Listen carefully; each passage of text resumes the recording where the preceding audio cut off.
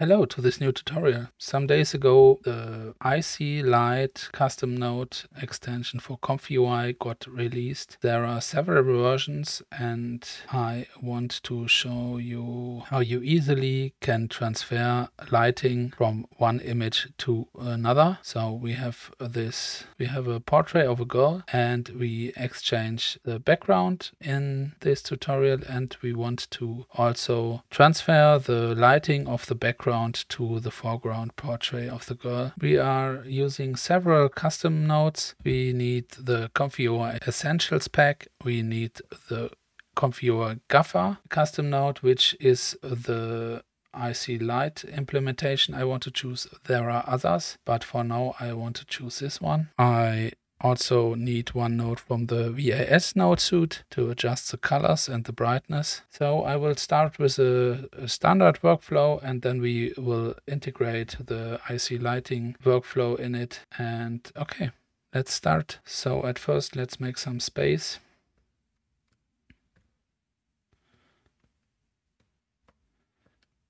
As far as I know, you can basically use any model. I use images with 512 to 512 pixel, and I will use Stable Diffusion 1.5 models. So at first we need the Apply ICLight node.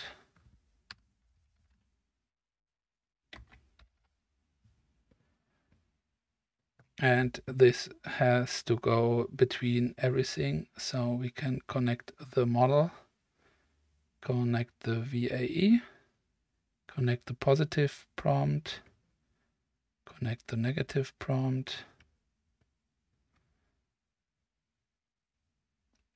and then we can connect this Apply ICLight to our case sampler. Connect positive, connect negative, and connect the empty latent. And now we need our images. I have a portrait of a girl, night, and I have different backgrounds. And we will go to different background versions that I can show you the effects.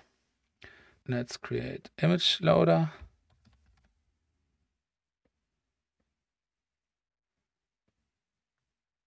And let's create another one for the background. So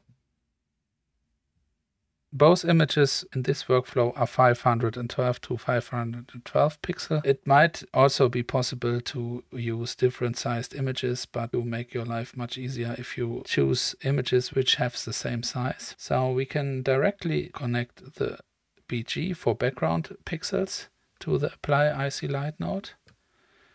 And we choose a background. Let's take this one.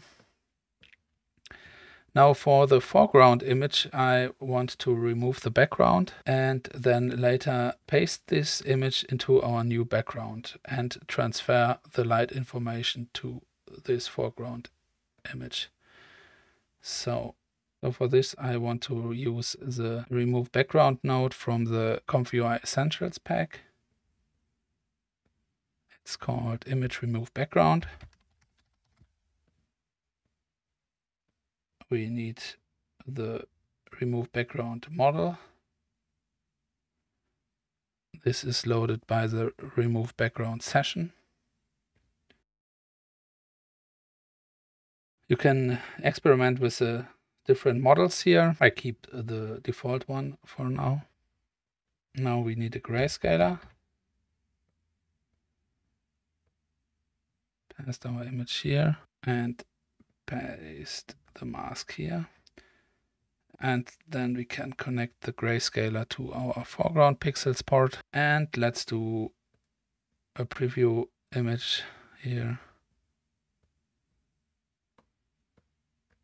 Can delete the empty latent image. So what I want to add here now is a little image adjustment node to be able to brighten up the image or make it a little bit darker, that it fits better to the background I had the experience that often with the ICLight custom node, I had results which were too bright. Maybe it's different with you, but image combinations I tried were resulting in quite bright foreground. So I like to adjust the image a little bit and make it a little bit darker. So let's pipe this into the image filter.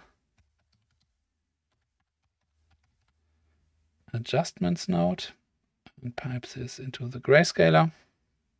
And now we are able to adjust brightness, contrast, saturation, whatever you need to change the quality of the image. For the prompt, I tried different prompts, but I saw no difference in the result. The same for the model. I didn't see any big difference. So I think we can give it a try. Oh, no. So we forgot to add the ICLight model.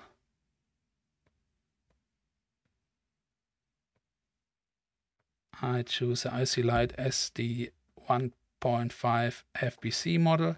I will link all custom nodes and models in the description below, as well as the scientific papers where you can find more information about this ICLight. So now we should be ready. Here we go. I find the result quite nice. Let's try another background with this alpine scene. And it really copies the light mood of the background image and puts it to our foreground image. Let's try another one, this Baroque image.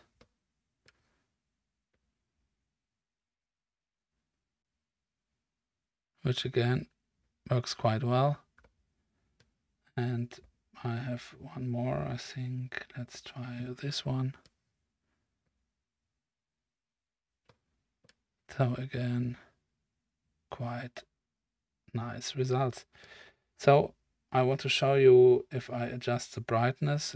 For example, let's make it to -10.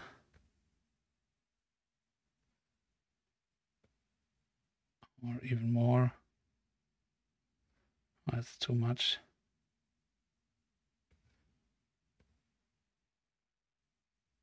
Like so. Or maybe 15. Like so.